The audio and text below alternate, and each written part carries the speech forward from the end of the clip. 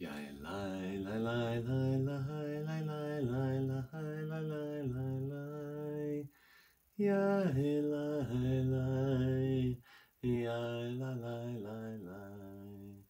Ya lai lai. Ya lai lai lai lai. Ya lai lai lai lai lai lai. Ya lai lai lai. Ya lai lai lai lai. Yeah, lie, lie, lie, lie, lie, lie, lie, lie, lie.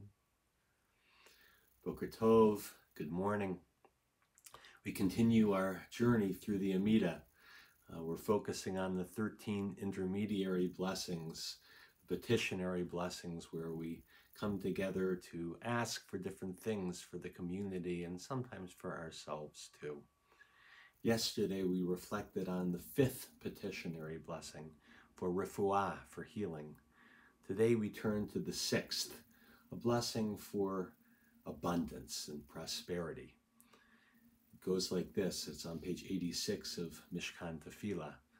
Barech Aleinu Adonai Eloheinu et hashana hazot v'et kol minei tuvuata l'tova v'ten bracha al pnei ha'adama v'sabeinu mituvecha Varech shnatenu kashanim hatovot. Baruch atah Adonai mevarech hashanim. Bless us, Eternal One, this year, and grant all kinds of produce for good, and give us blessing on the face of the land.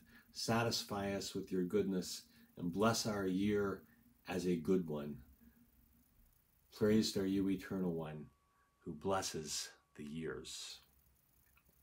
This blessing, with its focus on the season, on rain, on abundance from the fields, comes from a time when most of us were farmers.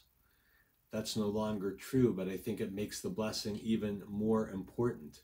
It's too easy for us who pick up our food in the supermarket to forget where it really comes from, to fail to be mindful of the source of abundance. So as you reflect on this prayer in a moment, consider, what are the blessings that feel abundant in your life? And reflect on where they really come from, and all that had to happen for you to enjoy those blessings. Think about your food, how it took the right weather and the labor of so many who prepared the way. Think about other blessings in your life and where they came from too. And don't just stop with yourselves. Rabbi Daniel Landis in My People's Prayer Book notes, this is traditionally understood as a prayer for parnasa, for livelihood, and it obligates us to provide for others, to help them provide for themselves. Quoting Maimonides, he notes that we help others to find employment. It's incumbent upon us to arrange funding for others, to help them establish businesses, to provide them with loans or gifts, and to welcome them into partnerships in our own enterprises. This is the highest form of tzedakah, of righteousness, to be mindful of the abundance that we enjoy in our lives and to share it with others.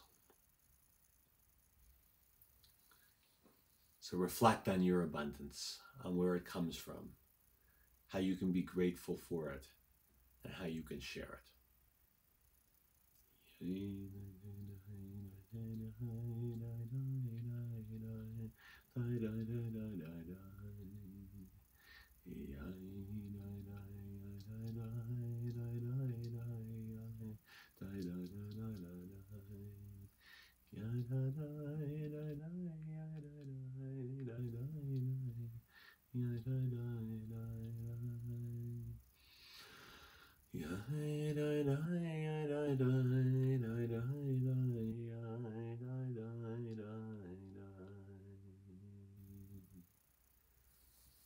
Shema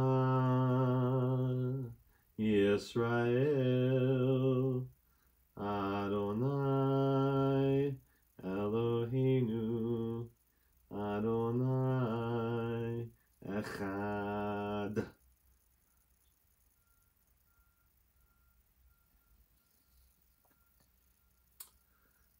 couple of announcements. I encourage you to join us tomorrow night and Saturday morning as we celebrate our Shabbat.